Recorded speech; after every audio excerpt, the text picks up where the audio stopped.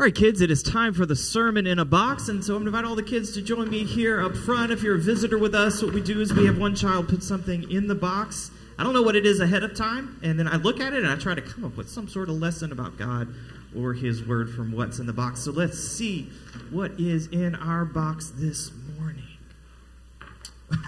All right. So, the box this morning, we have a headless figure. I guess is a doll and is without a head. What are we gonna do with this? Well, that's an interesting one. You know what?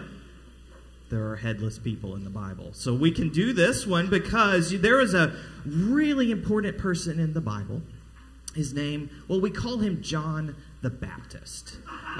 He was the cousin of Jesus, and John the Baptist lost his head. And do you know why he lost his head? It's because he was faithful to the truth of God's Word, and sometimes people don't like the truth of God's Word.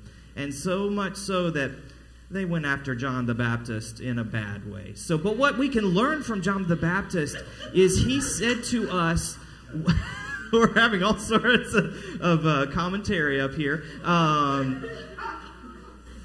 John the Baptist was faithful to the truth of God's Word in the biggest way because he pointed us towards Jesus.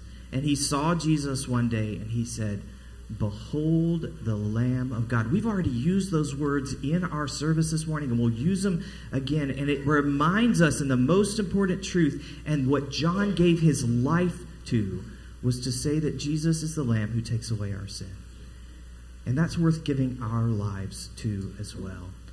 It's worth trusting that Jesus has done that for us, and then courageously, even like John, telling others about the Lamb of God, about who Jesus is and what He has done.